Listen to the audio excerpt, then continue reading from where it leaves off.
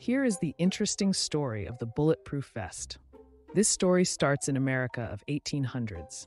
On October 28, 1893, the mayor of Chicago was held in Carter-Harrison, all shocked. But one of the most affected, the Polish immigrant and Catholic priest Casimir Zeglin was. Zeglin thought of the idea of inventing a bulletproof vest and began to work on it. However, the steel chip could not succeed, although it did not try with algae, hair, and other materials. Then George E., a doctor at 1881. Goodfellow noticed that a victim significantly decreased the introduction of the lead of silk wipes.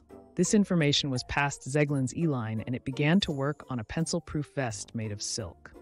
On the 16th of March, 1897, Zeglin held a show in Chicago. Assistants fired him with guns. The pulse was painful, but Zeglin did not suffer. Silk lead-proof vest worked, and the interesting invention story of lead-proof vest was completed.